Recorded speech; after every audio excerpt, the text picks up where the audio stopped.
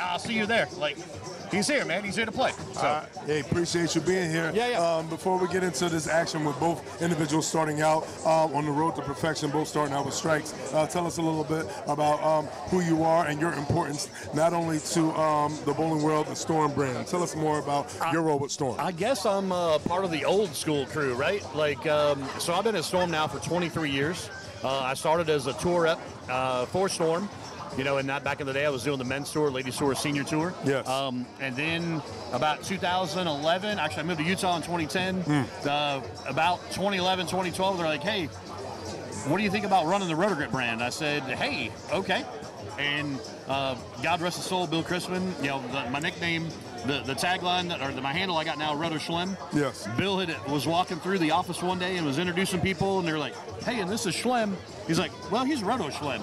And I looked at him, I'm like, I never heard that one before in my life. But when the owner of the company calls you that, I'm like, well, I guess that's the thing. Yeah, so here I am, how many years later, and I'm Roto Schlem, and yeah, I create all the Rotogrip stuff, you know, as most of you know, if you follow anything, bowling balls, bags, you know, designing, you know, I name the balls and the colors and the logos and, you know, make the reactions that I want to see. And then in the process is helping not only bowlers of all skill sets and being a part of like UBA and all that stuff, but, you know, also all the way to the tour guys, you know, helping the guys and girls, you know, at the tour levels, right? So, yeah, it's kind of what I do. Hey, that's what you do, and we appreciate all that you do. And you know what? You were called into action, and speaking of calling action, we're going to take a look at this action right here with Burzynski as well as Simonsen starting out with a double and a 9. And speaking of 9, I'm going to pass it over to my left to this man. Yo. So anyway, Roto Schlem, I just got a message from your buddy Gary. Yeah. When Matthew left the 7-pin, he said the message is game over. Oh, game one's over. Let's go to game 2. It could be. Yeah, I don't know. Is that what? That's that? Uh-oh, he's better make that one. He got that one, yeah. Because he threw some extra spare shots because he missed a couple in practice. But, you know, it's a matter of, you know, Simon just watching his ball and doing the right things. And, yeah, this is going to be a fun time, that's all. We're going to have some chirping. It's going to get loud, I'm sure. You know, because Dougie was already down here chirping. Dougie being Dougie. Wait, I got something from the panic gallery. Ray says, I heard that. Yeah, you did. Yeah, I heard that. You know me, I don't mince words. While I have one Rudolph Valentino Parker Simon missed and still struck. I don't know if you guys saw that. It's a little bit, high. Sure. A little bit high, didn't matter.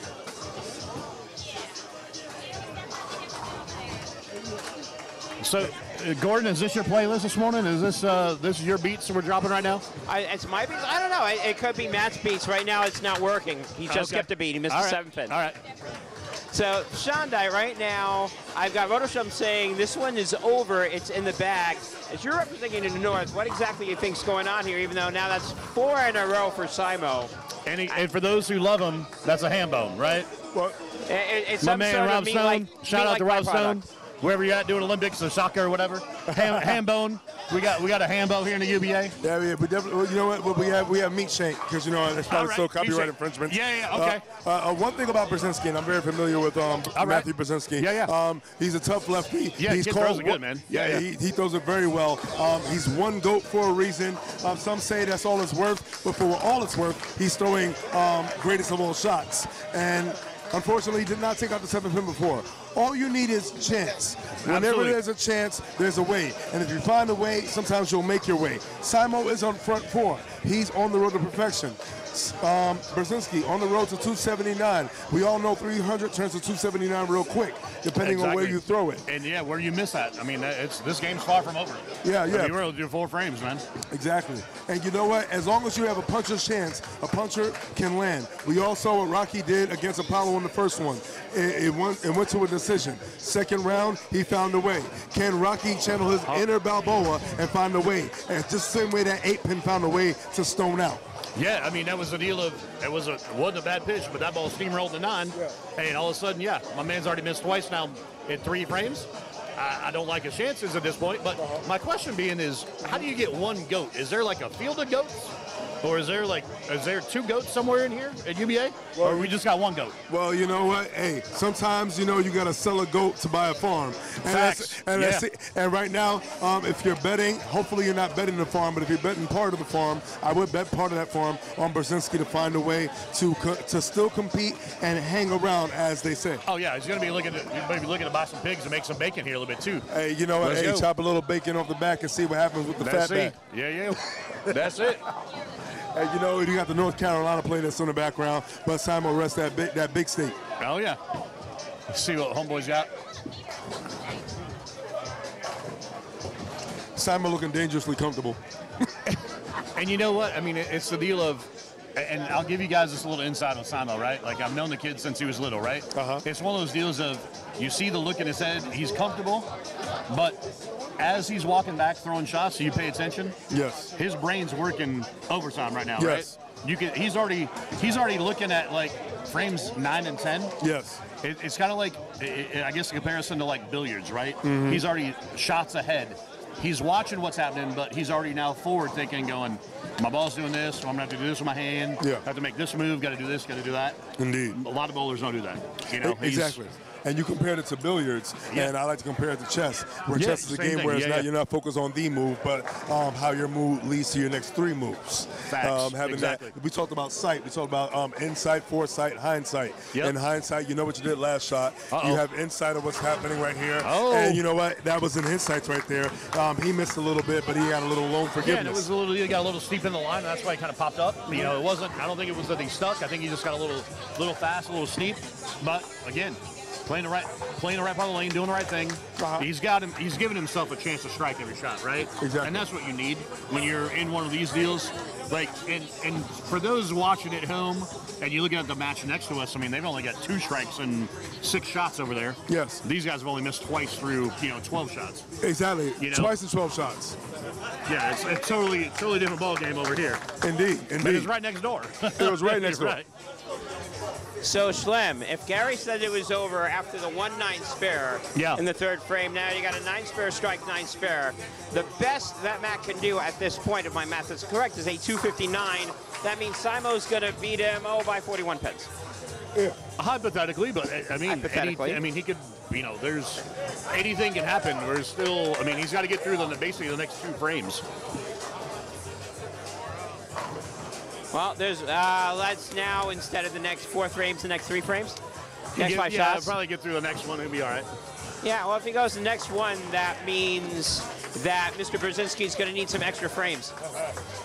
I don't know. You guys have that here? UBA got the endless 10 frame? Yeah, I remember the endless 10 frame. I remember, with MTV, they had the golden hoop for NBA Rock and Jock, the 25-point shot. Maybe if all strikes are with 25 instead of 10, maybe that will help, like 150 points, 10 frame. The Benzos. There you go, see? Oh, Knew there's that a was chance. Always in there. Shondite, so you're saying there's a chance. So you're saying there's a chance. So you're saying there's a chance. And, one thing I like to allude to, when you're watching a game like this, it is a game of skill as well as it is a game of chance. Absolutely. There's both individual skill got them to the stages that they're in. So let's just say the taps keep happening. Let's just say Burzynski strikes. He's got a shot. That's what I'm saying. It's not over yet. It's never over Even until it's over. Yeah, Simon hasn't missed a pocket yet, but it potentially could be maybe he gets up and he yips the next one. Who knows? You never we don't know until we get there, right? Exactly.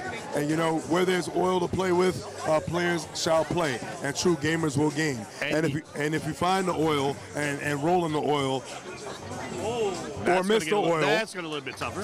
That could be tough.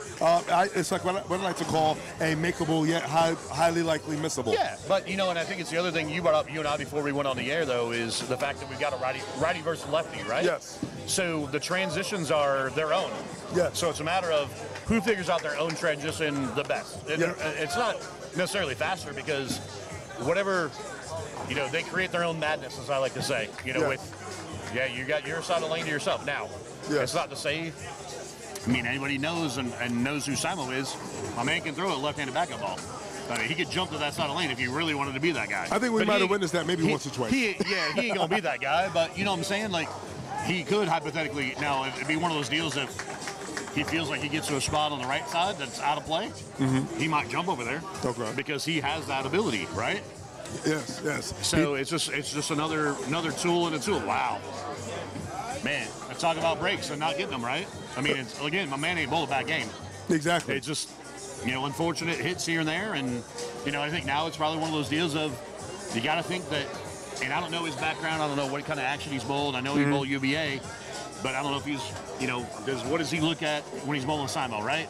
Is he like, man, I see this guy on TV and now I'm bowling him head up? Like, is it in his head a little bit? Or he's like, I mean, he looks like he's pretty calm and got it figured out. Yeah. They're giving each other 5 and a whole deal. They're chill. It's cool. No, it's all love. And I think it's, yeah, exactly. And that's what UBA is about, man. It's a big family. Lots of love across this building, man.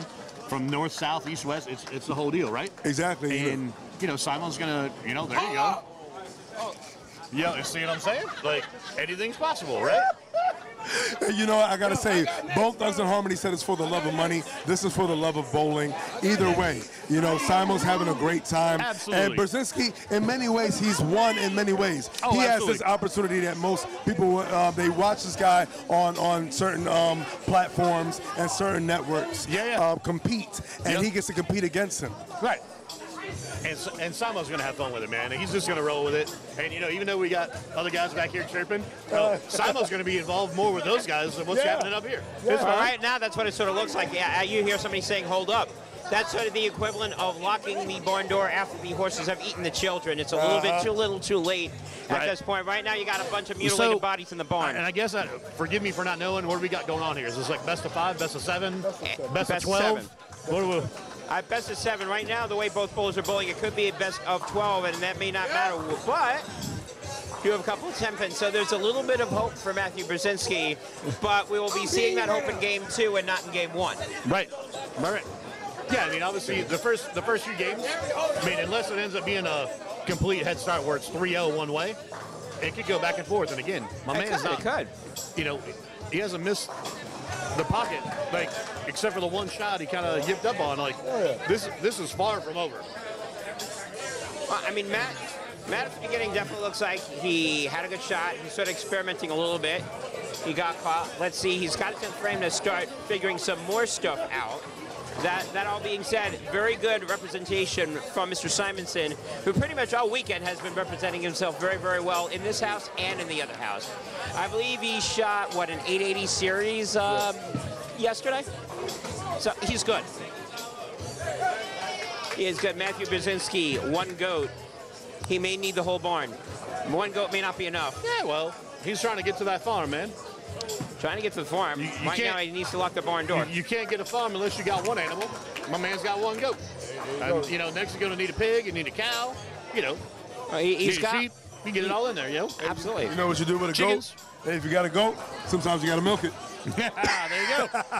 There you go. Hey, you milk the goat, you make the cheese, and right now he has a lot of opportunity for a little bit of cheese making if he finds a way. And, it is a marathon. It is not a sprint. 1 game is basically what we call a filling out process. Test a couple jabs before you land a big shot. Right now, Simon's throwing big shots. 257 is reminiscent of his jabs. Big punches jab harder. But you know what? Jabbers can still jab and punchers can still punch. Yeah, and even in the fill ball there, Simon already made an adjustment, so we'll see how that comes into play for this next game. And, he knows what his look is, like I said. He knows his hand tilts and, ball speed and lofts, and that's going to be his deal. Where Matt's going to probably have to be, he's already kind of moving around, changed a couple walls, kind of doing some things. So, again, we'll see how the transition plays out, Well, you know what, and this makes me crazy to say. We already know Simonsen is used to making adjustments in all situations. Rain, sleet, snow, he's always built to go. Facts. Well, when it comes to Simonsen, 1 goat himself, maybe you need one line, and maybe you need to streamline, because both people have their lines to themselves. Right. They always say, there's a saying, play for the strike, hope for the carry. And a lot of times you have to just hope that your ball will make good decisions. A lot of times you fish for a strike, you fish for a fish, you may find a boot. Right. Exactly, man. Exactly. Yeah, we'll see. Matt, obviously he was kind of feeling out there in the 10th, and yeah, we'll see what move he's made. It looks like he went a little bit, a little bit more firm, a little bit more direct, a little bit. Yeah. Got around that a little bit more. And you mentioned the firmness right there. Right, He you saw that, softened right? up Yeah. to try to fish for that strike. Yep. He's got one go. Right now there's 2 sheep up there. Bob Black Sheep. Oh, man. Come on now. Got one goat, no wins. Yeah, do you have any wool? Yeah, where's that wool at? Pulling it over the eyes. Rudy Parker is still We looking get at one of me. the bouts here? Rudy, Made you for can TV, hear one of the everything. bouts. Right now the problem is what you're seeing. One of the bouts. Oh, almost got it with the ball. Almost got it with the ball. Holy cow. It would have counted. They would have counted, yeah. That damn sure would have counted. And you know what? For what it's worth, the best thing that could happen is that it happened in the first frame. Facts, because now you can go sheep for 279. Exactly. And 79 is still dangerous. 300 again, like- maybe more than that. Right. But now here's the thing. That provided he goes back 11, and let's just say after the next 1 or 2, that Simonsen more than likely will throw. That little Gregory Hines jumps in there. Uh-oh, another But one. then again, when you're trying to Trying to help it up the hill. over He there. got to. And let's just see if he's gonna well, take the prophylactic off, and let's see if he's gonna make the baby.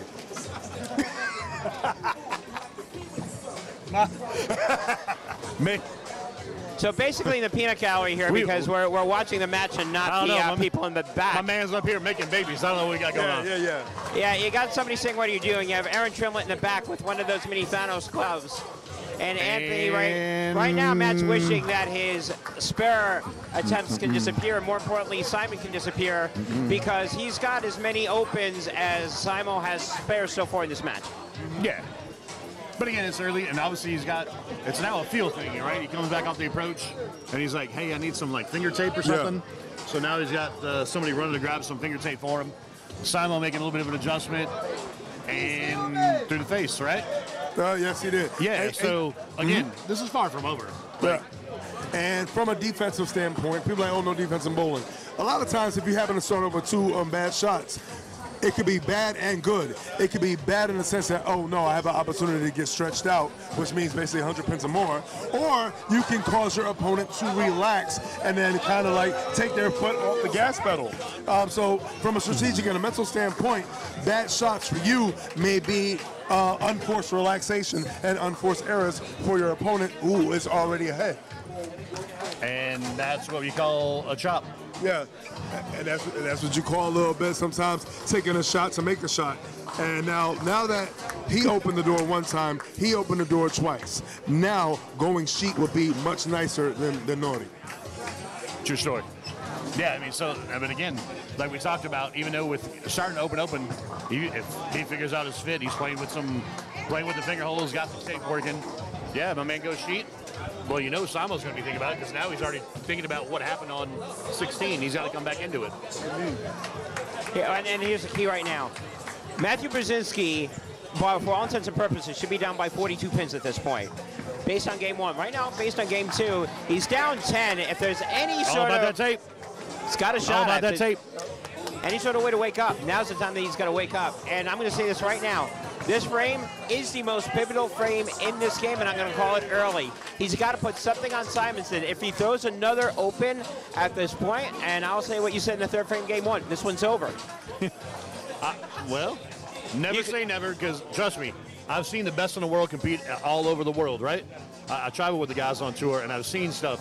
And just when you guys think that they're in coast mode, kind of remember one reminiscent one was the Kelly Kulik when she won the Tournament of Champions. She was not even in that match, and the last 6 frames, it can flip on a dime. So anything's possible. And I also want to make this point right here. And I'm going to make a bold prediction. I feel like there is going to be a 9th and 10th frame roll-off in game 2. That could happen. It's a bold prediction. Predictions can That's go a wrong. bold statement, Cotton, but I like how you think. Hey, listen, I've seen stranger things happen. Absolutely. And you know what it is. When the weatherman's wrong one day, that forecast could point to another game. True story. True story. Yeah, I think the feel thing, but obviously, again, he's got that side of the lane to himself. The transition's happening. I think my man's maybe getting caught in his own transition a little bit. Yeah. And now it's caught in his own head a little bit. Yeah. But like you said, he's good. He's going to figure it out. Yeah. He's coming back. He's looking for a ball change. So You know, Simo's, now again, he's playing off of what happened the last time on this lane, and we'll see what adjustment he makes. You know, it's almost like going through a breakup. You go through 3 stages. Yep. Sad, mad, and effort. A lot of times when you go with effort and you take so much effort out, a lot of times you'll be relaxed and you'll be amazed at what you can do when you're in autopilot. Right. I think Burzynski needs to go switch to autopilot and let it fly. You're already here. You're already on the stage. Let your talent show. Don't overthink it. Right. Yeah, Simon made a move there. One of his tricks with getting a little more at the back of it, a little bit firmer, and obviously checked up for a 4-pin. So he knows he's got to go. Probably going to be a zone move on that right lane, but you know he's just kind of pacing it and feeling it out because he's not feeling any pressure right now, right? Yes. It's kind of like what you said. It's kind of like a feel it out and see how it's going kind of deal. And I wanted to segue and transition, how poetic, into transitions. So transitions on house versus transitions on sport. Can you give us a little insight on that? Woo. Totally different, dog. Like, it's a deal of house. I mean, when you plug in the variables, and you and I were talking before we started this deal, right? And you can see it. I don't know if you can see it at home. The head panel on lane 15 as opposed to 16, you can see some divots and undulations, and it's just kind of beat up, right? Yeah. And that's going to cause lane 15, especially on the right side, to transition really different than what Simon's seen on the right lane. And on a house pattern, because a lot of times you're a higher volume, right? You're like a 6-to-1, 8-to-1, 10-to-1, Indeed. meaning you've got dry to throw right to the right. Well, as that puddle starts to dissipate or break apart, they tend to get cliffs, right? And then when you get into more like a sport pattern, like you're talking, now we're talking 3-to-1, 2-to-1. They're a lot flatter, so they tend to hook more in the middle part of the lane. You're right. Well, now it turns into you're playing the zone in. You know where your hook spot's at. You almost have a bumper to throw at. League bowling, you usually don't have that. Yeah. And it's whether you play the hook from in or you jump far out to the right to the gutter and use it as hold. Exactly. And the transitions happen more front to back on sport patterns, where on house shots they tend to break down side to side. You're right. Know, and they can get crossed up. They can get ugly. Yes. And again, these guys are maybe creating their own ugly. Yeah, the middles on the sport are much different than middles on the house. Oh, absolutely. But one rule that usually remains the same in situations where you go on double burn, triple burn, et cetera, usually getting over the fronts. If you have trouble negotiating the fronts, that's when it gets a little tumultuous in the back.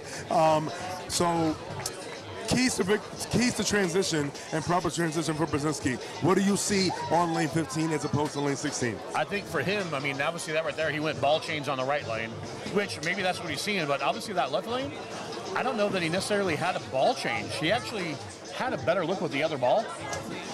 And so the cleaner, looks like the cleaner cover just shot right through it. So the ball change maybe should have just happened on 16 and left 15 alone because he had the stone 8 and the stone 9. Like, he had some really good shots on the left lane. Indeed. So I think now you start chasing in your own head, right? Yes. Because, one lane did this, I've got to do it on both. That's 99% of the time, that's wrong. Like, because every lane's different, right? And, so Simon just made a big jump in and changed his hand position. But going to jump in, I mean, he went almost 2 arrows in. Yeah, right. More of a pendulum release, more getting a forward roll versus side roll. And so, if Matt's going to keep his angles in front of him, which probably most lefties do, it gets into, okay, well, do I have to make a parallel? Do I have to swing it more? Again, he's seeing the right lane break down different than the left. And now he's obviously got somebody there sitting with him, so I don't know if that's going to help or hinder him. Now, is that going to cross him up even more? And the guy's like, I see this. Well, maybe that's not what Matt's seeing. You know what I'm saying? Like, it could be detrimental, I think. You're right. Unless he really trusts that guy. Yeah, I don't know. I mean, no, I agree with that. And that's when it goes from one-on-one to two-on-one. Because honestly, it's really you and yourself. Yeah. You competing against yourself as well as your opponent. Right, and it's not to say, because some people have that, like the Simo. Obviously, there's things I can say to him in certain situations that click. But then, like, there's times like him doing this deal now, he doesn't need my help. He's already got his whole checklist of his moves and adjustments he's going to make. Now, if we're in a tour environment and things are breaking down different and so-and-so's doing this and this guy's doing that, they'd be like, hey, did you watch that? What do I need to do? You know, like, then it turns into a multi-team strategy. But something like this, where it's just breaking down, and he's like, I got to make my ball do whatever? All right, I'll make my ball do whatever. Yeah, you know? exactly. So it's like watching a chef at work. A chef is good when they're cooking on the stove, but a lot of times you can stand back and he still see how the they same mix. ball. And he curves it more. And again, I personally don't think that was the right move. I think it's back to the other ball in that lane. I honestly feel the same thing. Yeah. I feel he saw one shot that he may have not thrown well, and he may be making unnecessary adjustments. And one or two things can happen. You can get down on yourself knowing that you're down 0-2, or you could just say screw it and just go kind of like a no-tap mentality. I'm going to play for those strong 9s in the hopes that I carry and just keep myself in play. Yeah. And so you can tell by the look on his face, my man's, I feel like he's stressing a little bit. He's trying to, maybe a little bit of confusion. You know, we'll see how it Get the shakes cinder out. blocks off the shoulders. Yeah, for sure. And again, like you said, he's been in high pressure situations before, I'm sure.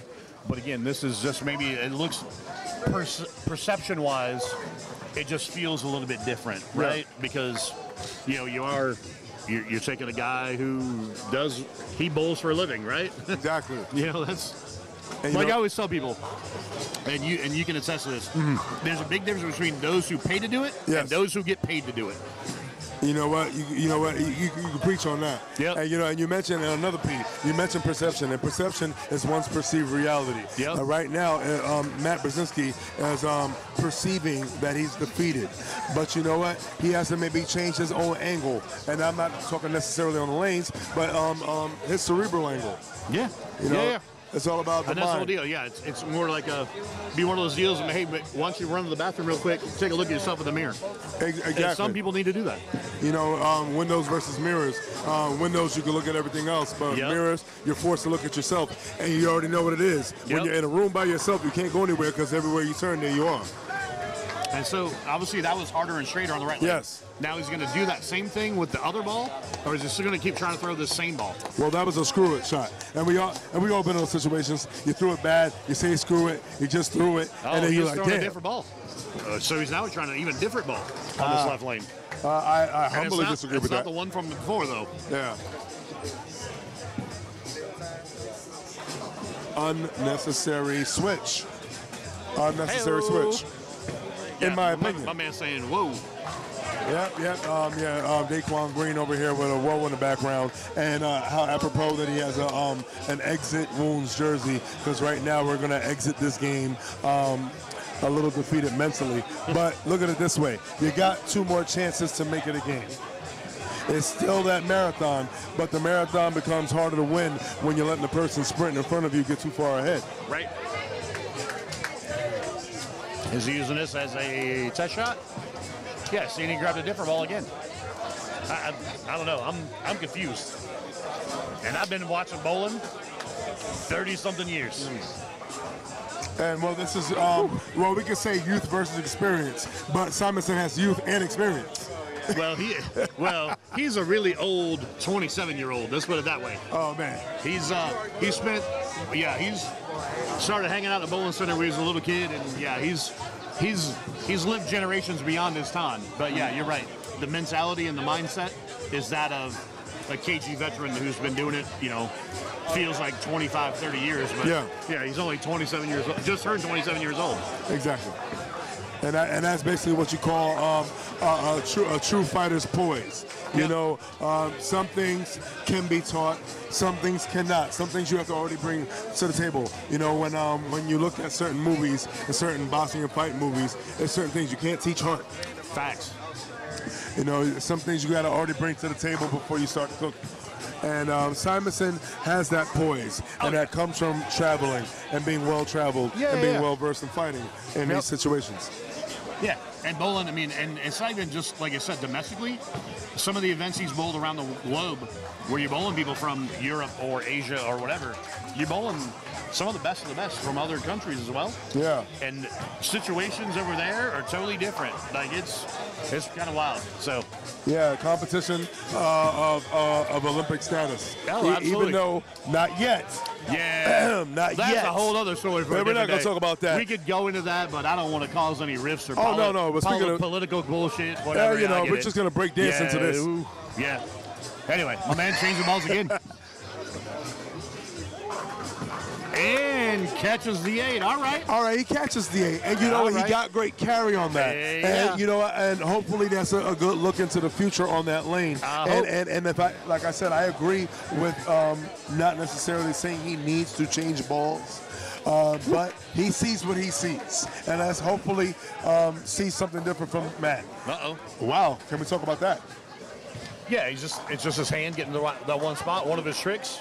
You know, so it's a matter of how it's going to transition, and you know, and again, as you see him, Simon stays quiet. I mean, he can chirp if he needs to, but the mind is working overdrive and overtime right now, and he knows what he's doing in the left lane, but he's like, okay, right lane when I come back, that's in the back of his head going, and now the left lane is what's moving in the front of his head. It's unbelievable, man. He's got his brain's on a different level. Well, and the bird kingdom is very different amongst different species. Yes. Birds that chirp are one thing. Birds that stay quiet, search, and hunt are a whole nother thing. Absolutely. And let's see what his talons do on this shot. Oh, hunting, and he threw a couple pieces of wood at it, and he's shaking his head. He didn't like that. No, he did not like that. He knows he's got to make the moves, and he's going to. Yeah, the seven fell a little late. Yep. And that may be him navigating his space in terms of his transition. I see him taking little moves in. And now certain transitions that are made on the right side of the ball return, if you're a righty, are a lot of times and unknowingly different because you have more space on a lane that has no ball return. Because you have more space, you may naturally drift inside a little more. Yep. Yeah, and obviously Simon's got the deal too because he is shorter in stature, and like the step deal, like if it has to, he'll get to a spot where he'll stand in the same spot on both lanes. Yes. Because he can take shorter steps. Like he gets into where he literally takes, I call them baby steps. Like he literally, his feet are moving, but he's only moving like 3 inches on the approach. You're right. But he's just kind of walking, doing his zeal. And so whatever he sees on the left, if it gets to a spot where he's got to get that deep on the left lane, the right lane, he can do the same thing in front of the ball return. Where a lot of guys don't have that. Like some guys have I got to get the ball into the swing. I'm only taking 3 steps. Yeah. Simon still finds a way to get his comfortable steps in on both lanes when he gets to that spot. Yeah, spoken like a true professional right there. Exactly. And, you know, we may have been in different worlds. You've been more on the pro circuit. I've been more on the league side and more the recreational side of things. But one thing that I always notice is that I know that if I'm on, as a right-handed bowler, for me, the ball return is kind of like a leash. It keeps you more squared up. Yep. And you wonder why you miss a little outside, and that's because a lot of times you have to mentally tell yourself you have to stay a half board in more on the lane without the ball return, so that way you don't flare out and, you know, kind of dance more in those open pastures. Exactly it. Yeah, I mean, and it's everybody perceives it a little bit different deal, right? Like it's all, like you were talking about earlier, perception. Like how the field of play, how you absorb it, and I shouldn't say battle it, but how you comprehend it and how you constructively erect your game around it, right? Like, because some players, like I said, some people are getting into the deal where, the ball return in their head, like they just they cannot get next to it. Like they literally stop, and then they'll do everything but make that jump in. You know, they'll go through 9 different balls playing the wrong part of the lane. Yes. Just because they're like, that ball return, it's like it's in their heads. Yeah, it really does. Other people are like, well, can I stand on top of it? You know, some people want that, you know, it's a challenge deal, right? It's almost part of the environment. So, and that's always been part of the deal, especially when you get these older ball returns. I mean, in some parts of the country where, these things, you think about it, back then, though, there weren't reactive bowling balls, and the oil had water in it, and nobody got left of the second arrow, you know, whatever the slot of the track was, right? Exactly. It was never thought of, hey, we should make the ball return shorter so people can stand in front of them. Pretty sure that was never factored in, you know, 100 years ago. And then you're walking on your pinky toes. Exactly. 100 years ago, that wasn't a thing. All right. Let's see. We got ourselves a ball game. That's right. So right now is Matt Burzynski versus Anthony Simonsen, as well as lane 15. Yeah. And now he's got somebody else, and he's... Mr. Lazarge, Mr. Andrew Lazarge. Now we got another... We're getting more advice on this left lane's got him confused. Yeah, and a very talented lefty in himself, Andrew Lazarchik. Giving advice to his New Jersey cohort over here, different teams, but same areas. Okay. And he's maybe giving a little insight. Let's see what the foresight is. Well, there it is.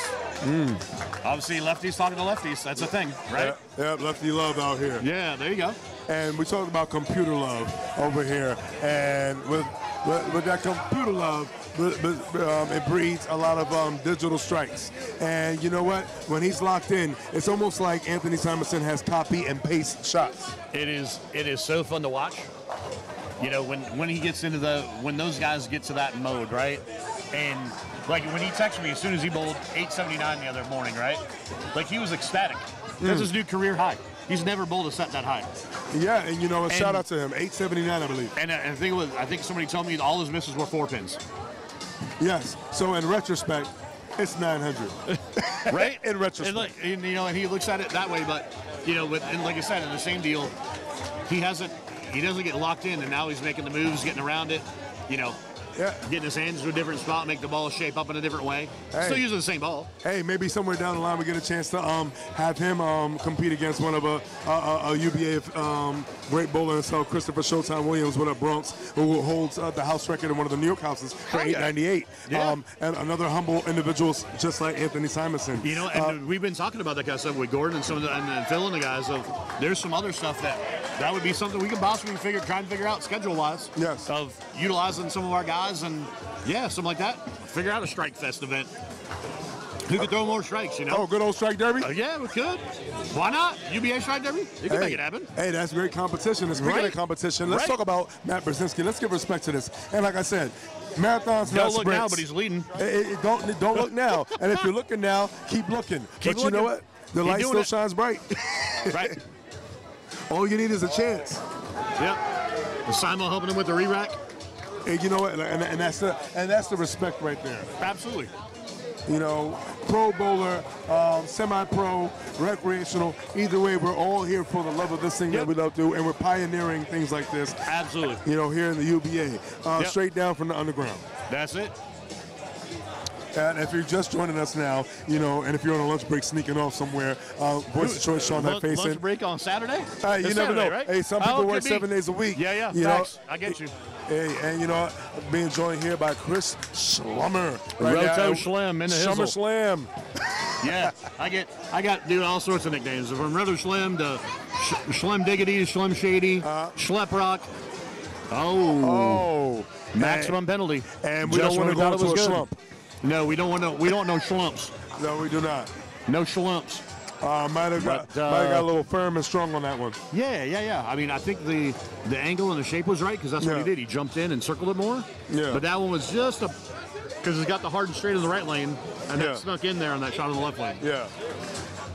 You have to almost miss this to make this. Yep. Oh. That changes things. Yeah, it definitely does. They say one man can change the world, one frame can change the game. So a lot of times you search for $1 on the ground, you might step over a $100 bill. He may have been searching too hard for that $1 on lane 15. But then again, it seems that 15 and 16 are both giving them opportunities for fatherhood. Man. Uh-oh. Hey there, look at the little baby. Oh, come on now. Why you keep living the baby? Let's see, what do we man. got popping here? My man gonna convert it though? Oh, the backup ball. Yep. Oh, wait a minute. I don't know if we ordered some Chinese food, but we got another two-hand aficionado, Mr. Dejan Mush Smith. Give a little chirp, chirp. And Simon gave him what up, Mush? And so right here, we got we're to a 4-pin match here. Yeah, Anthony Simonsen being slightly philanthropic there. Givers give back to givers. Burzynski gave a chance to Simonsen. Simonsen said, "Here's your change." But let's see if this is change. Mush trying to give him a little zap. What's he got going on here? Well, the spirit fingers gave the wrong spirit. It gave a striking spirit. Yeah, that was like, oh, that was really good. Hey, do that again. He's like, you know what? I might do a little something. You know, a lot of times when something don't taste right, put a little Laurie's on it. Yeah, there you go. And how right. apropos we're playing a little Summer Madness in the background. Oh, yeah. Here we go.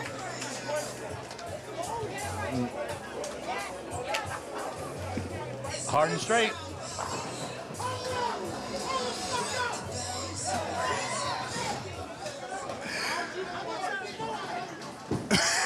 And somebody channeling their inner Kendrick Lamar, and they're being the biggest hater.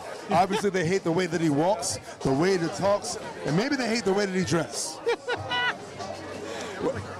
Well, you know what? Going on? Obviously, Burzynski's not like the others because he's over here and they're over there. Facts. And you know what?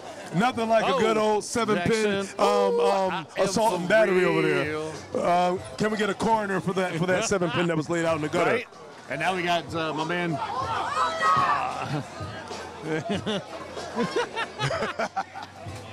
My man throwing the deadwood all the way up. Yeah, good.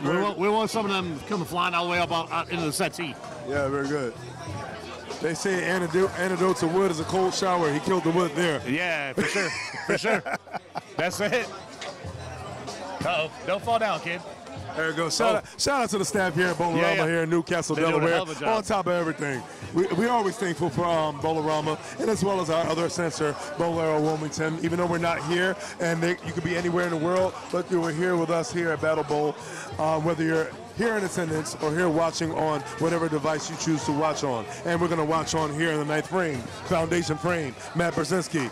And wow, the 7 and the 10 working not in unison, working on different frames. But let's see what happens here.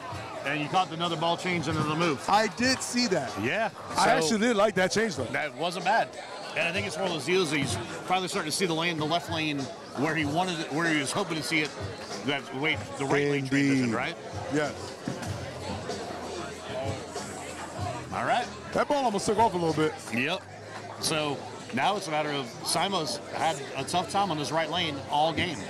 So does he figure out the trick to get through this game, or what do we got? Well, we have an interesting situation. You know you're in the driver's seat. You're up 2 games to nothing. Yeah. You have room to play with. But if you play with your food, sometimes your food runs away. And that ball ran right through the oil and actually slipped a little 60-foot situation. And one thing about all patterns, no matter what happens on the outsides, the insides have a higher probability of staying longer and being stronger. Facts. Yeah, and you know, the fact that neither one of them, well, I mean, Matt's obviously moved in a little bit on that side, but Simo, that was the first time he's jumped way in and tried to not send it as far right, and obviously it shot right through it, right? Yeah. So, you know, now we still got a pressure cooker. It's still going to be who steps up in the 10th. Yeah. And if you notice, ultimately Matt's got the upper hand, but Simo can force him, you know, Simo can force him to double. Yeah, indeed. And even the way Simon attacked that spare, we already know when there's pins in the back, there's chances for deflection, and he gave no chance for deflection on that spare attempt. It was a successful spare attempt. Right.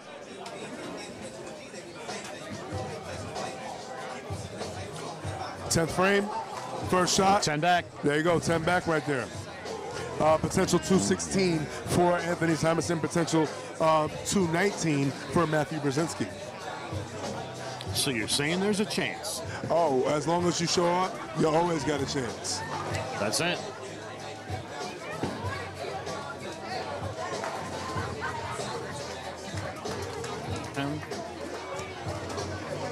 I like it. We're playing some old school beats this morning. Today, yeah. Right? Yeah, definitely. Will Smith. And we got, you know. We got a little Outcast, a little Big Boy. Let's see who's going to be the bigger boy on this shot.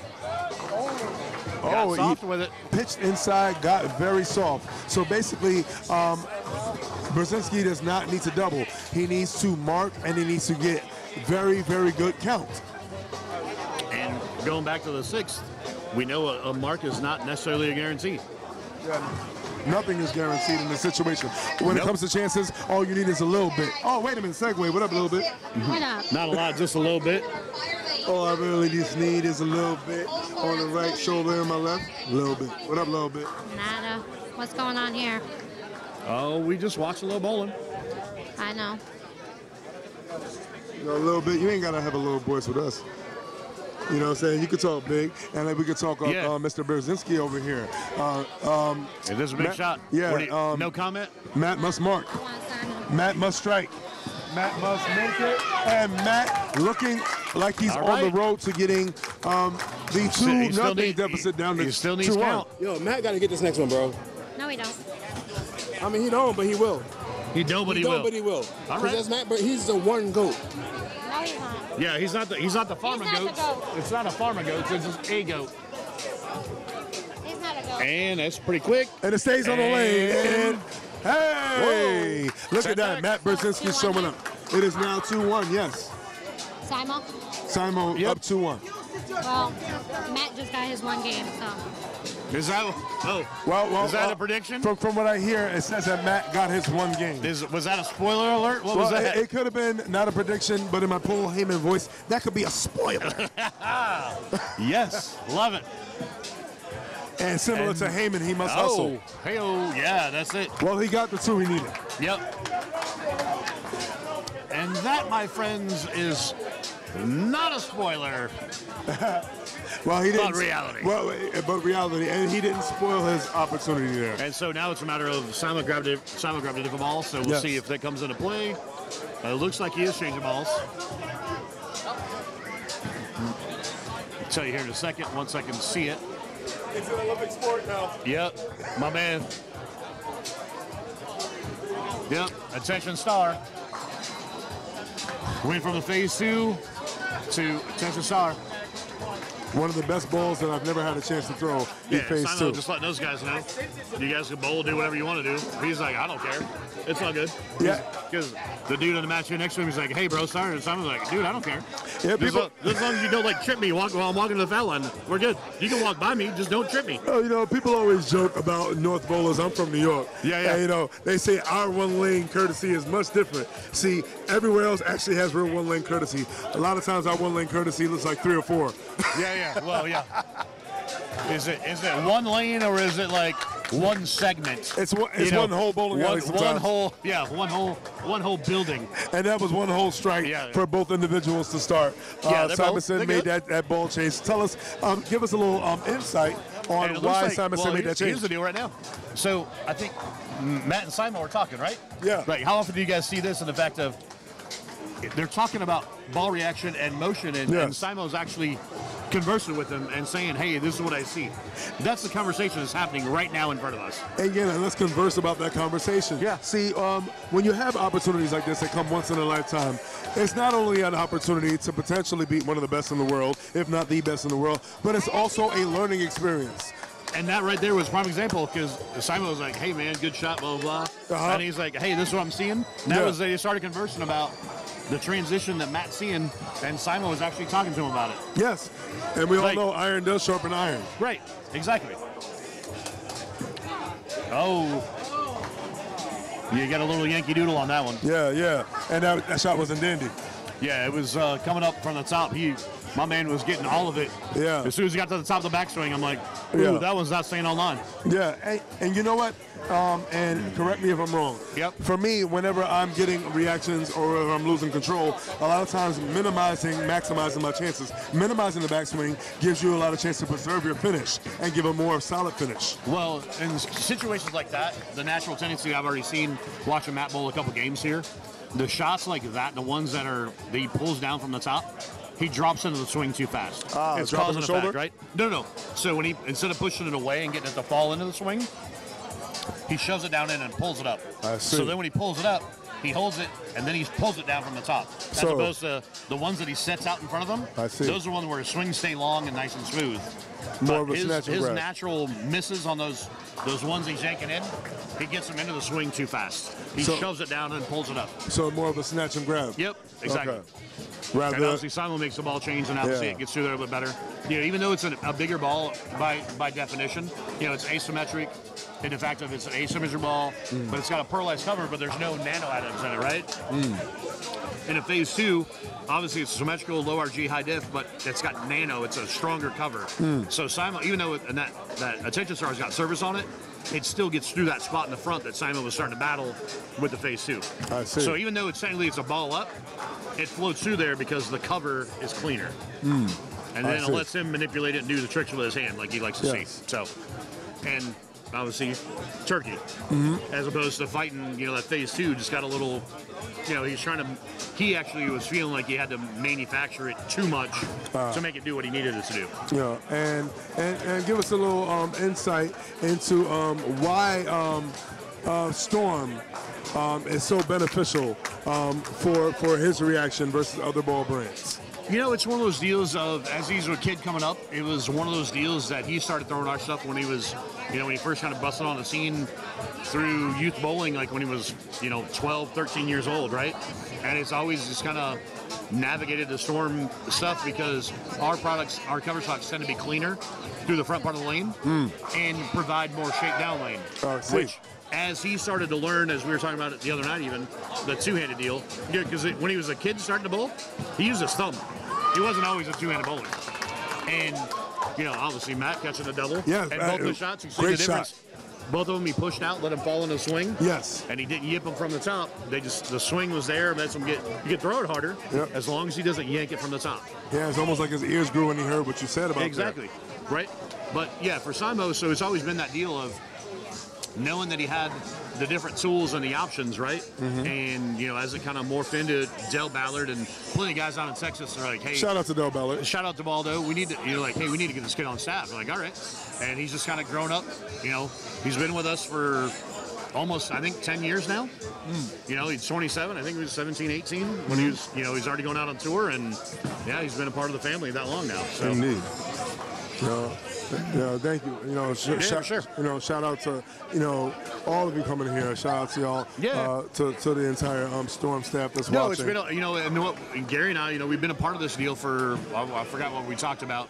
I think we've been close to 7-8 years now, UBA, and it's a deal of we've been a part of this growth as well, and we this is bowling, man. Like this is Saturday afternoon. We've got 70 lanes going. Yeah. I mean, we got all the matches. We're right next door. We got a title match, and we've got these are the 8-man uncapped. Yes, teams. we do. I'm like, this is cool stuff. This is what bowling is about. Yeah, man. Competing from New York and all the way to VA and all Georgia. These people in here in the bowling center. Texas. Yeah. And so that's the next growth spot. The Texas deal. Indeed. We were supposed to have one this time in Texas. Things didn't quite line up, but let's be one of those deals. Hey, we were actually going to have Wes Malott go down there, right? Yeah, Big Nasty. Big Nasty was going to Texas to be part of the UBA Texas. Mr. Four-Roller himself. Things didn't work out, but hey, we'll get the Texas thing going. We'll be bouncing around more. We'll be doing more stuff, and I've been to Mega Bowl before, so yeah, we got some stuff cooking. Yeah. And this right here, again, we got ourselves a pressure cooker right here in front of us. Yeah. And like I said, when you step in the ring, you cannot never count anybody out. The name Buster Douglas comes to mind. Facts, yeah. If you were a betting man against, you're showing your age if right now. Hey, all you kids out there, go to the Google machine. Yes, go to that little Google thing on your phone. No matter what phone device you use. Yeah. Not gonna say no brands. Yeah. But look up that name, Buster Douglas, and ask Tyson about Buster Douglas in Tokyo. Yeah. Shocked the world. Hey, and right there was a good pitch. Yeah, they thought he was a buster. Yeah. But he busted him up. That's it. And he busted up the pocket, unfortunately, leaving a defiant 7-pin. Yeah. We like pins to be followers. We don't like when single pins are leaders. Yeah, right. Yeah, exactly. Follow everybody. All fall on one accord. We all going down? All right, sweet. Let's all go down. Ashes. That's it. All right, we got a little noise going here at the title. Oh, we got holding on the offense. Oh, yeah. And if you are watching the other one. Oh, man. And that right there was exactly what I told you about a strike ball. Yeah. That's exactly what he did on that strip shot. Yeah, most tug jobs are welcome on Saturdays, but that one wasn't. Oh, you like a happy ending? Okay. Sorry, that one slipped. And Simon getting his hands around that one a little bit more. And got it. Yes, the right spot. Yeah, and that was a hunter's look right there. Yep. You smell blood in the water, you often see fins swimming towards your direction. That's it. And don't look now, but we're back to a tight ball game. Oh, very good. Extremely tight. We're going to see how tight this game remains. It's going to be tight as a Boy Scouts knot. We're going to see. Went wide, came back, tripping out the 7 and the 10. Watching them fly. Yes. So No, right we're now, watching you too, NWA. We got you, dog. Now we're We watching, watching you. and you We know watching. what? Shout out to those watching in attendance. Shout out to those watching at home. Yeah. And we're watching every shot, and we're watching every single bit of pin reaction and pin action. And I'm noticing different things happening on the left and the right. It may be different for both of them. It's different on the right as it is for the left, and it's different on the left as it is for the right for both individuals. They're getting different things, and they may be seeing different things. And it'll play a big factor when it comes down the stretch to the 10th frame, in my opinion. Yeah. And now I think it's both guys seemingly, last game was, obviously we're, 2-10 to 2-0. And now these guys are pacing well above that with some ball changes, and now it's just going to be a matter of, as they settle back in through the transition, who's going to put up the most strengths, And that right there is pretty decent. 10 back. Yeah, we call it a staring contest. It's all about who's going to get a little dust in the eye and who's going to blink. Yep. And we saw one blink from Burzynski, but all it takes is for a blink in the right spot for Burzynski to have the opportunity to tie it up. Yep. We know Simon's resume.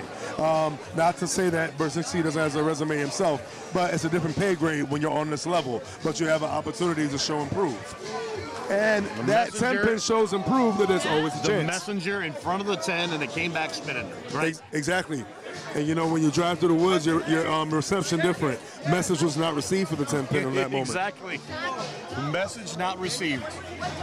Yeah, still what still we all have dots. here seems to be the failure to communicate. Yes, we do. And converts to spare. Yeah, so. not too often you're gonna see a missed spare from a pro.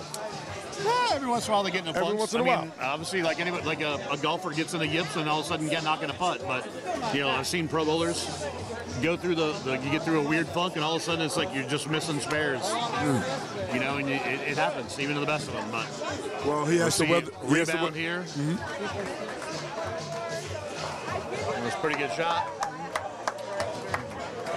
Well, when you rock that logo with the lightning bolt, you have to weather that namesake. You have to weather the storm. Yep, for sure. And obviously he's a star. So we've got stars and we got bolts, and we've been known to be the alternative brand, right?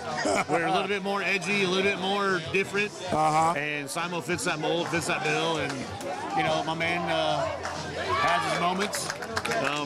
Not all great, but hey, as long as he's here having fun, and now he's in a hole. Yeah, we talked about lightning bolts. Yeah. Can lightning strike twice? I mean, anything's possible. As a hush falls over the crowd here. I was going to say, is my man step up and put the double on him? I don't know. I don't know, man. Everybody's kind of holding their breath a little bit. Yeah, we got people back here watching behind us. They're like, you're right. They got a little quiet. They're like, this is a chance to get it, but... Let's see if it's astronomical or if it's asthmatic. Oh. Now, not over. He has to not did what he did on the 6th frame, and he cannot be patriotic with this. He cannot flag it. The proverbial door has opened. He does not need a spare ball to pass go. Well, yeah. Well, you remember the last one in the 6th frame. Yeah. Is that creeping in his head? My man, is he going to get the same deal? And this time, all right. All right, all over Look that. at him. He's And like, double fist pump, yeah. Yeah, and if you watch movies, it looked like he definitely was waiting to exhale on that 7th pin. That is it. Obviously, it still forces Simon to throw the first one, It absolutely does. Potential to, I want to say, 245 finish for Anthony Simonsen. Yeah. 226 potentially, provided that a strike is thrown by Mr. Burzynski representing the Arsenal. That looks like it's going to be 9 or better. And you know what? I must have had something in my eye. I was to say. But he got fast on that one. I think the camera got in your way or something. You know what? And he got in his own way in that one. He pushed that one really fast. Yep. And So now he doesn't even. Yeah, he doesn't even have to strike on the shot now. That changed the game. That definitely does change the game.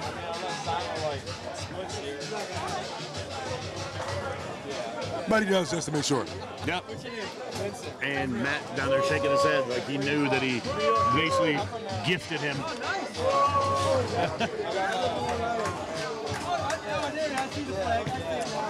I mean, counts is still big here too. Oh, absolutely. Yeah, yeah.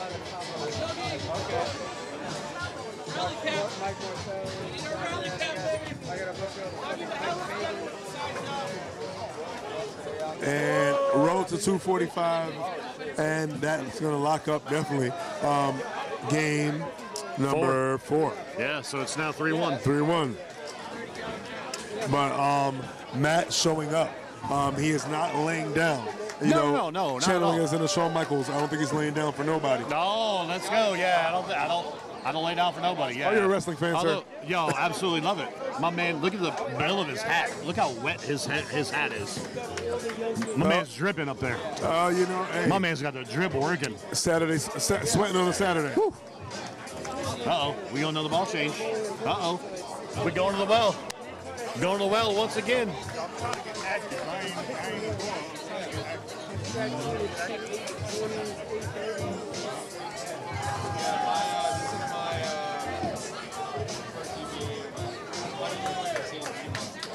A little pep talk right over here by Mr. Matt, by Mr. Mush right here. Representing Murder Inc. Could that be a kiss of death or a kiss of life? Nah. Could it be Sade? That's Kiss Brotherhood right there. That's what that is. Could it be a little Sade action? Could he have given the kiss of life to Burzynski? Yeah. And could he have given the kiss of death? Or the kiss of momentary freeze to Simonsen over there? Oh, we'll see. My man's making another ball change, so we'll see what little trick he's out of his sleeve again.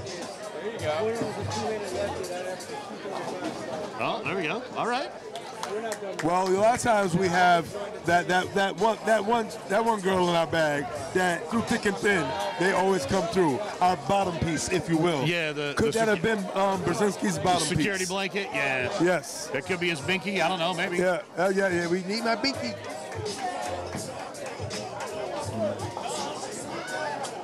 Simo up, lane 16.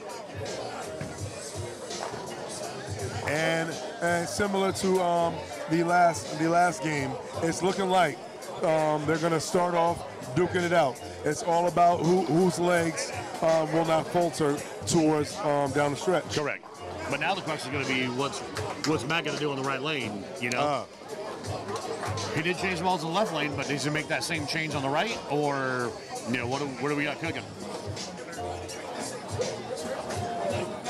Oh. Little love nudge on the 10. Yeah, and he's been Not getting even a bump, there's a love nudge. A little love nudge.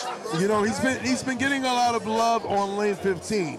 He's been lacing the shots on 16. But again, as a right-handed bowler, when you have that open space, you have a tendency to skate more in the oil and get those late falls. And sometimes those late falls later down the stretch could come back to bite you because you don't get the same reaction. Yeah, no, I mean, and that's all stuff Simo's watching, but he's just, he's having fun. He's playing into it.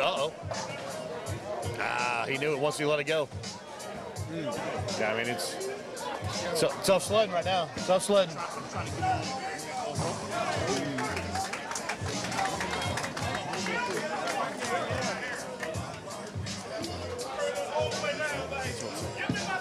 Now, right here we have a Nintendo 64, the 4 and the 6. So first, let's see if we make it bounce a little bit. And not real high probability on that one right there. Yeah, I didn't like his chances on that one. No. I've had it made against me before. No way. Yes. For real? Yeah. Wow. Yeah. And it was slid behind the other one. Whew. All right. I don't know. I think one goat's we're back into a regroup and trying to get it dialed in here. Honestly, and this is bold to say, I think one goat needs to just go with one ball and say screw it. Might be the better play to help kind of get. What do you have to lose?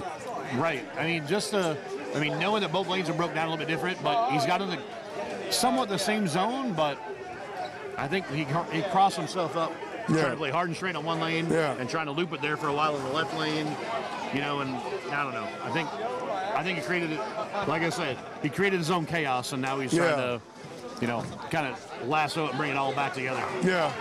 He's talking to himself now, too. Yeah, he might have to listen to some Migos and pipe it up. Yeah, he might have to listen to one of the other voices in his head. Yep.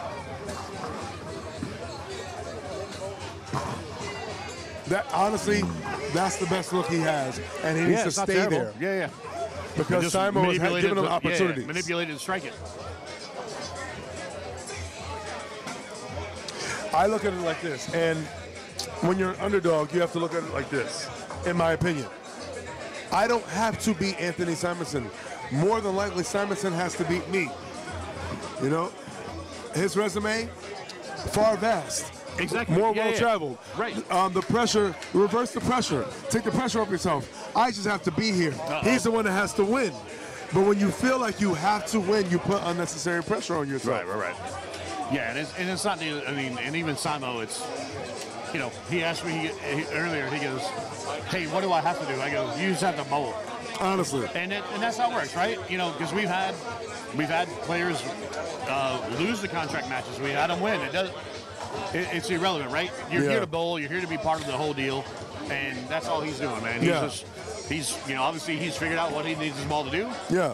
And unfortunately, Matt just kind of got caught in his own, you know, between himself and then the other people who were trying to help him. And notice those people didn't last around very long. Once he missed a couple shots, all those guys bailed on him. So it makes it tough. You know, hey, I'm going to pop in to help you for 2 shots and then leave. And then another guy pops in. You know what I'm saying? Like, yeah. And I don't know. And you know, oh, there you go. Well, he got the 5 out. Well, he got the 5 out. and that's, again, what I was mentioning, having a forecasting for things happening on lane 15. Now, honestly, that was the shot that didn't deserve the 7-10, in my opinion. Yeah. This side of the house can be a little funky in Bowlerama. Yeah, but Kenny Pickett, I don't know. It could happen. But, you know, there's 3 R's. There's there's rinse, repeat, and there's also respect. Simonsen respects the fight that Burzynski's putting up. And Burzynski has to also respect himself and just give himself a fighter's chance and honestly say screw it and just start swinging a little Zangief with the turbo controller. Hold that turbo down and just start spinning with your heart's desire. You have nothing to lose. Put the sprinklers on, water the grass, see if you can make something grow. Exactly. You know, and prime example we talk about too about the family deal, listen to that. So the folks rooting on Matt are now asking Simo questions, and he's talking about ball motion and how he played them and what he's trying to do. I mean, they're watching Matt, but then they're also wanting to talk to Simo and like, hey, what's your ball doing right there? Da, da, da, da. And he's like, look at him. He's explaining it to him right now, and they're like all entranced, like, oh wow, okay. I mean, that's just this part of it, right? This is part of this UBA family. It's part of what we do, and that's why we enjoy being here, right? Yeah, it's like let's just say if you were in the 90s and early 2000s and you killed basketball leagues around your regions and you get a chance to chop it up with Jordan. Yep. You know? Exactly it. Better shot. But catches the crossover. He does catch that, but if you notice, he's drifting in the direction in which he's rolling. Right, he's dropping his shoulder. It's not being thrown with confidence. Right. Well, he looks. I mean, I've watched enough bowling. My man looks confused as all get out. He's looking defeated, and he's it'd be one of those deals that we get done here, and it could be one of those things that Simon and I could actually talk to him and say, okay, we're going to ball rep you for 2 more games, and you're probably going to shoot 250, 260 each game. But you're going to have to do this on this lane, this on this lane. You know, but again, it's all part of learning the game. He knows what he can and can't do, but he's still got some stuff to learn. I mean, you know, why does my ball do this? Why does my ball do that? You know, and then my thing, like I said early on, when I noticed the physical thing, that's been his deterrent and his detriment this entire match. His push away and where it gets into the swing has dictated all the misses and the stuff going on. So, you know, he cleans those couple things up. I mean, my man's. The future's bright. There's a lot of talent in there. Just got to get it dialed in a little bit tighter, right? Yeah. And right there, since he already knows he moved inside, it looked like he kind of softened up and he kind of delayed his backswing for a softer finish and a smoother finish through the oil on that shot. Here talking to Howdy Doody. The big pink cowboy or whatever that is. Oh, man, there he is. Hall of Famer Douglas Heron. Yeah. Also representative of the Arsenal, here to cheer on his guy, his one goat on his farm. Yep. And let's see if he can get one more strike. No, and he's not following through with his shots. Yeah. It's almost like he's kind of hoping the game is over Is he at this tapping point. out? Is that a tap out? And I want to say he's still reaching. Or is it a sleeper hold? Well, is he just fading? Well, a slow fade? he's in a submission hold, but he's not tapping out. All right. He may be reaching for the ropes for a chance. All right. Get the foot up on the leg. Get the foot up on the bottom rope. Yeah, you know.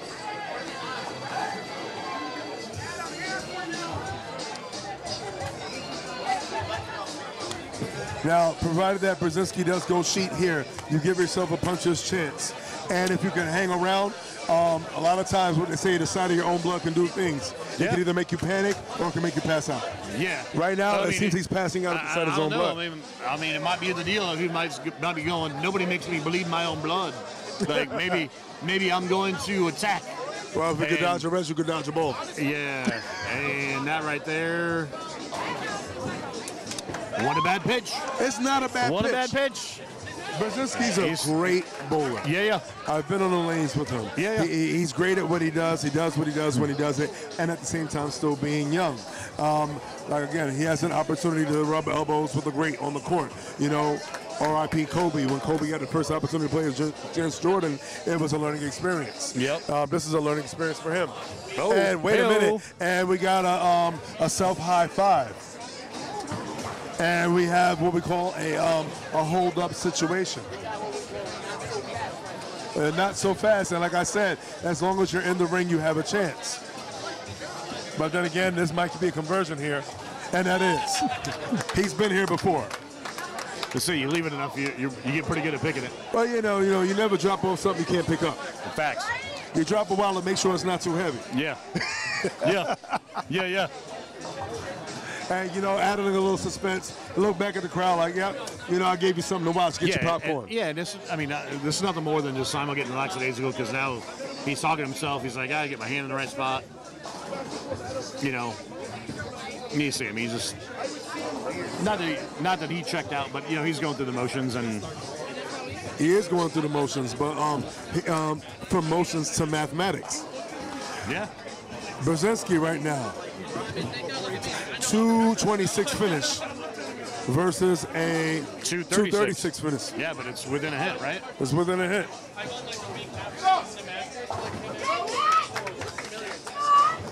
And I think he's starting to leave that snooze button alone, and he realized he has to wake up because he's gonna have to drive through some traffic. He's in a submission hold, but yep. Maybe the his arm didn't drop on three. Maybe his hand's starting to shake a little bit. There's a little life in there. There's a little life in there. Let's see if he's gonna get a finger wag. Oh.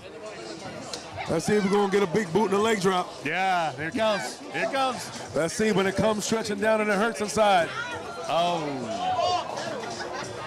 He got that one on the drive way too quick. Well, the one goat hit the one board, and she bounced. And she bounced. I'm like, as soon as it started taking out, I'm like, oh, that one's got to stay on to touch the headpin. Yeah. Because she was trucking fast. Oh, yeah. Hold on, there she blows. Yep. Now, but again, we still got frames. We still have frames. It is never over until they turn the lights off on the lanes.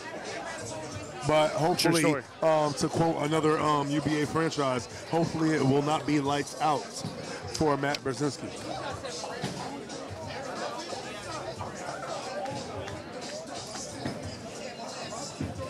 And that's got to hurry. And we watch Simon make that on the right side. Whenever there's pins in the back, they're never fully easy conversions. No, the 36910 is the most missed spare on tour. Yes. There for a number of years, the 2810 and 24810 were picked more than the 36910. And there you go. Oh! Tomahawk messenger across. And it is Olympic season, and that was a very gymnastic headpin that kicked out the 10. Ball return here.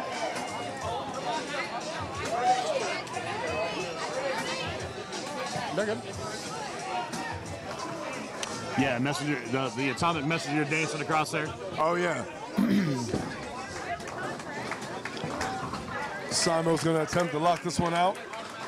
And I believe we got a little padlock on game 5 and a show of respect, as it should be. Burzynski came here for it. He did not get swept, and nor did I expect him to.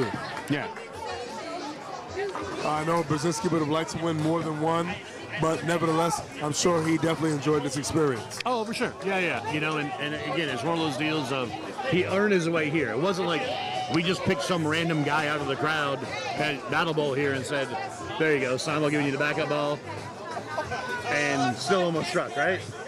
But but it's the deal of, you know, Matt earned his way here. So he did. You got to give the man props for that, and he put up a good match. And again, Simon talking to him, there obviously, got the other guy chirping, but this will be one of those deals now that Simon will give him the respect, and Simon will openly help him. If Matt comes up and like, hey man, can I ask you some questions? Simon will be like, yeah dude, what do you want to know? Like, Simon will help him with that kind of stuff. You know, and that's the deal of, that's just the way Simon is when he bowls with somebody in that type of deal. You know, like these guys, you know, like I said, he's talking to these other folks here in front of him. You know, Matt's already asked him some stuff. He'll be like, yo, dog, I remember that one time we bowled, exactly. You know, and that'll be something that they just carry through the rest of the time, right? Yeah, you plant seeds for learning. Absolutely. Learning seeds, you can grow a tree and extend some olive branches. That's a good shot. Yeah, absolutely. Oh, yeah, those are the screw-it shots. Yep. And we all know the screw-it shots end up being the best. You don't think about it. Everything falls, does what it's supposed to do.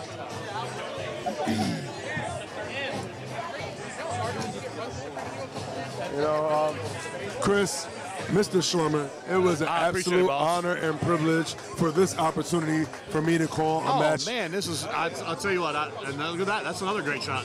And he went farther right, and look at him.